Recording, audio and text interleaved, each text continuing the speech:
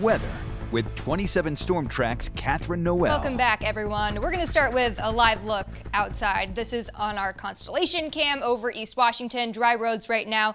Mostly cloudy conditions. We're pretty quiet. 17 degrees, but it feels like 3. It is cold no matter where you are at. We have a decent wind coming from the northeast. This has continued all morning long, and our winds are starting to ramp up a little bit. Speeds around 10 to 15 miles per hour. That will only continue as we go on throughout the afternoon into our evening hours and even overnight. Gusts up to 30 miles per hour, so expect a blustery night tonight. That will continue into tomorrow. Temperatures will stay, I think, in the low 20s, eventually reaching that throughout later on this afternoon into the evening, but feeling around 10, 11 degrees throughout most of the day. Clouds and radar, you can see that push in, right, from the last 6 hours. More cloud cover headed our way, so we'll get even cloudier because what it is doing, it's arriving ahead of our next snow system that we've been talking about.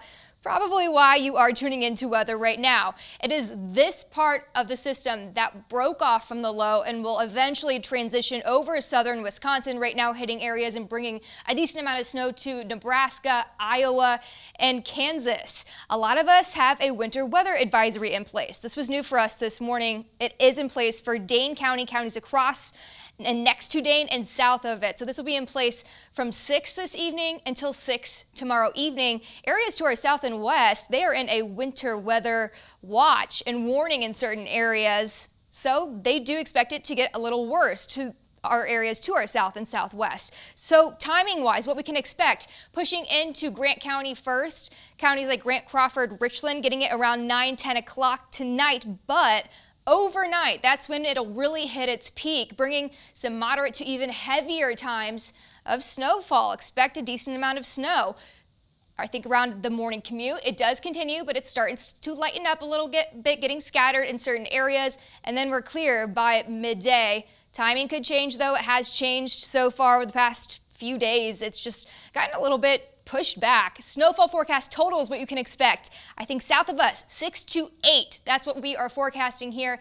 South of Madison and near the Illinois border, 4 to 6. North of Madison, from Baraboo to Madison area, 2 to 4, and then 0 to 2 above that. But if this moves about 50 miles even north or south, you'll either get a decent amount more of snow or less. So stay with us on an update. Overnight, tonight, and tomorrow morning, that will be the worst of it for your drive. Plan to leave early tomorrow, and we could have some blowing and drifting because a breezy night is expected, gusting up to 30 miles per hour for your winds. Tomorrow, 25, the snow is done by about noon, I would say, or 1, 2 o'clock. After that, we do have temperatures very average, at least the second half of the week. The first half of the week, it is a bit colder, and then more snow coming our way Saturday and Sunday, but I think a decent amount of us will have to shovel tomorrow morning. We'll be ready. Thank you so much, sure will. Catherine.